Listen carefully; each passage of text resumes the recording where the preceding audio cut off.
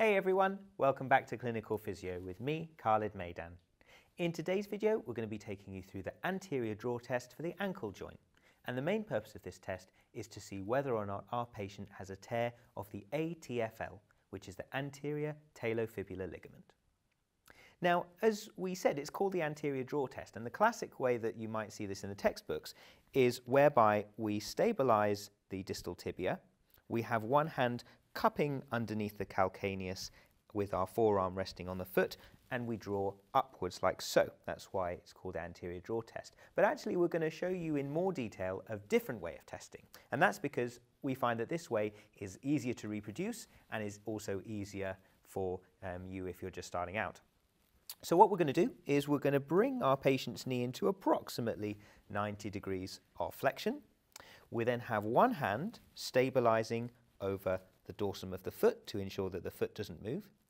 And then our other hand is in a C-shaped position where the whole palm is resting on the distal tibia.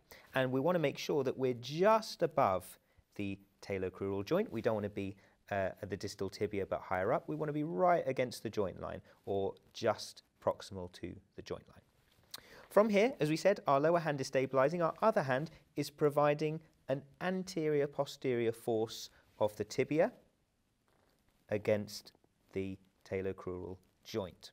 And what we're feeling for here, or what would constitute a positive outcome, would be increased laxity of the movement relative to the other side.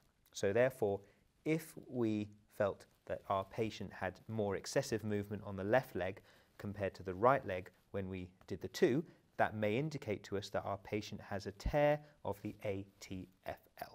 So the increased laxity would be a positive outcome. So do we like this test? Absolutely. We use it in clinical practice if we suspect instability of the ankle joint and if we suspect our patient has an ATFL tear. Once again, we've used the position in the test today because we think it's easier to reproduce, and hopefully you can pick that up and use it in your clinical practice.